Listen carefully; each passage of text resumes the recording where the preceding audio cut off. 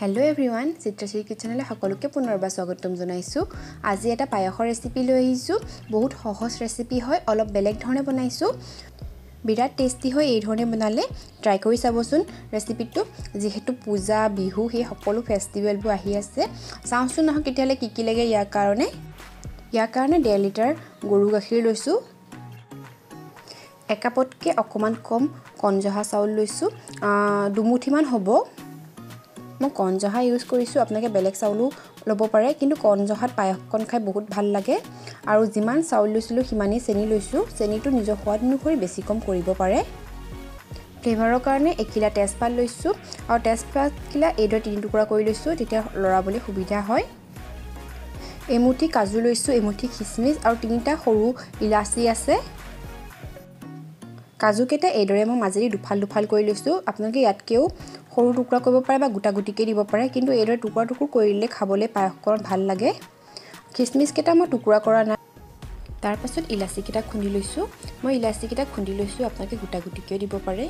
এইদৰে দুখুন্দামান দিয়াৰ পাছত ইলাচি গুটিখিনি ওলাই আহে। সেইখিনি উলিয়াই লৈ মই বাকলিখিনি পেলাই দিছো, কাৰণ পিছত মুখত আহিলে খাই টেষ্টটো ভাল নালাগে। আৰু তাৰ পাছত গুটিখিনি মিহিকে এইদৰে পিচি লৈছো। চাউলখিনি মই ভালদৰে ধুই এইদৰে পানীত আধা ঘণ্টা কাৰণে তিয়াই থৈছো। আধা ঘণ্টা হোৱাৰ পাছত চাউলখিনি অলপমান কোমলি যায়, আৰু চাউলখিনি এইদৰে কোমলি গ'লে পায়সখিনি সোনকালে সিজে। এয়া চাওক। এতিয়া কেৰাহী এখন গৰম কৰি তাত ডাঙৰ চামুচেৰে এচামুচ গৰু ঘিউ দিছো। ঘিউখিনি গৰম হৈ আহিলে গেছটো একেবাৰে কম কৰি কাটি ৰখা ড্ৰাই ফ্ৰুটছখিনি অলপমান ভাজি লওঁ। এইদৰে ভাজি লৈ ড্ৰাই ফ্ৰুটছৰ টেষ্টটো বহুত ভাল লাগে।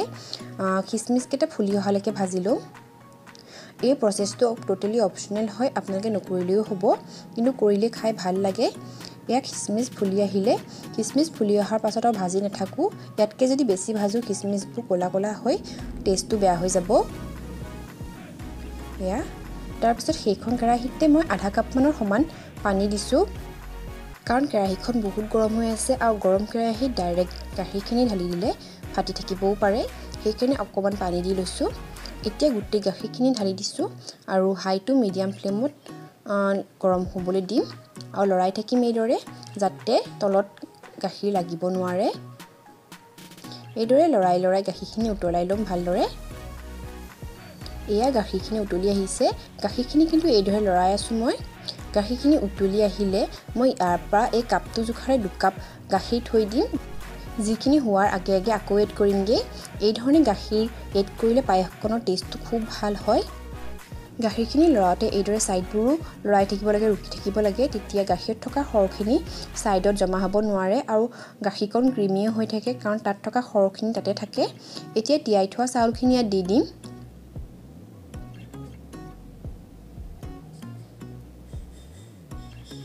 চাউলখিনি দিয়াৰ পাছত গুটিখিনি আকৌ ভালদৰে এবাৰ লৰাই দিছো। গেছটো মিডিয়াম কৰি থৈছো। বেছি হাই ফ্লেমত পায়স বনালে পায়সৰ টেষ্টটো বৰ ভাল নহয়। পায়সখিনি এই ধৰণে লৰাই থাকিব লাগে, তেতিয়াহে খাবলৈ বেছি ভাল হয়। তাৰ পাছত ইয়াত তেজপাত কিখিলা দি দিছো। তেজপাতৰ গোন্ধ যোনে ভাল নাপায় এইটো স্কিপ কৰিবও পাৰে, কিন্তু দিলে টেষ্টটো ভাল লাগে। তাৰ পিছত গোটেইখিনি এইদৰে লৰাই সিজাই থাকিম মিডিয়াম ফ্লেমত। পায়সখিনি অলপ সময় মূৰে লৰাই থাকিব লাগে, কাৰণ পায়সখিনি বৰ সোনকালে তলত ধৰা দেখা যায়, আৰু তলত অকমান দেৰি গ'লে পায়সৰ গোন্ধটো বেয়া হৈ যায়, আৰু বৰ ভাল নালাগে খাই। সেইকাৰণে অলপ সময় মূৰে এইদৰে লৰাই সিজাই থাকিব লাগে।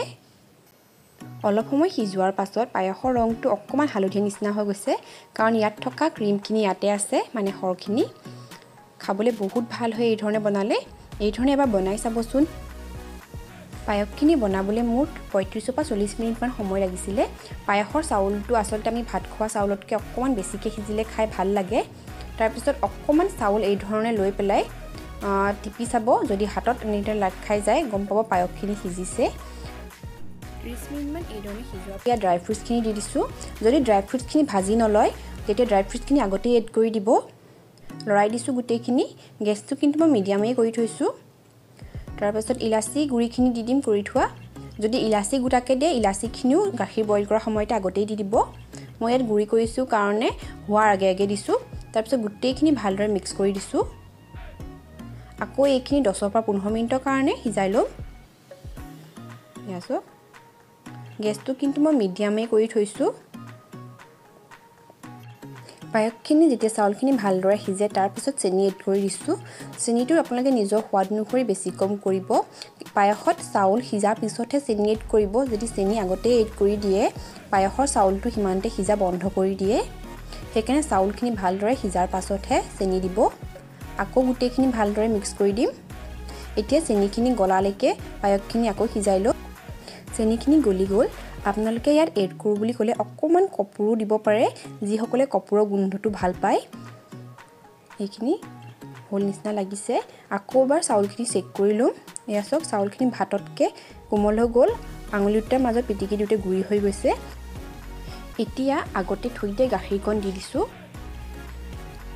গাখীৰখিনি ভালদৰে এবাৰ উতলিবলৈ দিম ইয়াৰ পাছত যিসকলে পনীয়াকৈ পায়স খাই ভাল পায় সেইসকলে গাখীৰখিনি উতলাৰ পাছতে গেছটো অফ কৰি দিব আৰু ডাঠকৈ খাব মন কৰিলে অকণমান দেৰি উতলাই ল'ব মই 2 মিনিটমানৰ কাৰণে উতলাই ল'লোঁ এয়া পায়সখিনি ৰেডি হৈ গ'ল